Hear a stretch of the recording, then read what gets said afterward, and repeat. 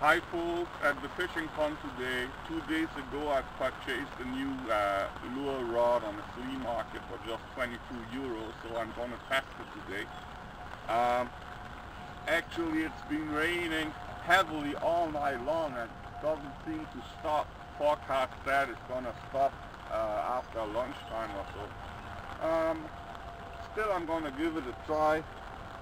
I'm still quite dry, not entirely, but this poncho is helping a great deal, so I'm going to make a few casts around the fishing pond now, see if I could get something. Okay. Got another pike, bit more than 80 centimeters. Oh, caught on my splasher lure again. Same spot like the last one. Okay, it's been raining cats and dogs, that's why I couldn't. Come on, could not.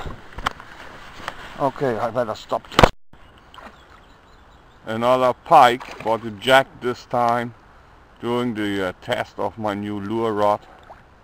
Okay, I can't film with my head cam because of the rain and wearing the poncho. So I'm gonna release this one real quick. Take the camera away that it won't be wet. Right. Okay, we're packing up. Though the rain has stopped, I've tested my new lure rod.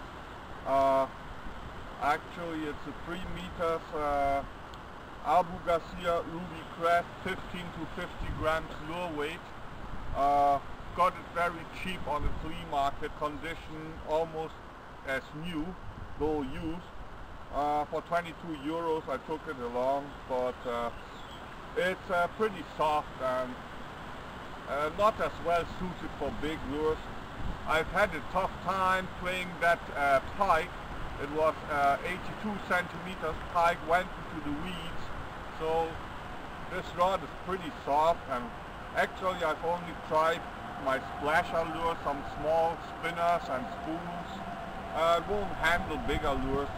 50 grams lure weight is overrated. I would say 30 grams. But the rod is okay for 22 euros. I've got a nice pike. It's been a good day, though I'm soaked wet and now very strong wind has come up.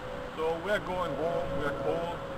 Carp and tench and trout do not strike, and well, one nice pike, one jack pike, I shouldn't complain. Goodbye.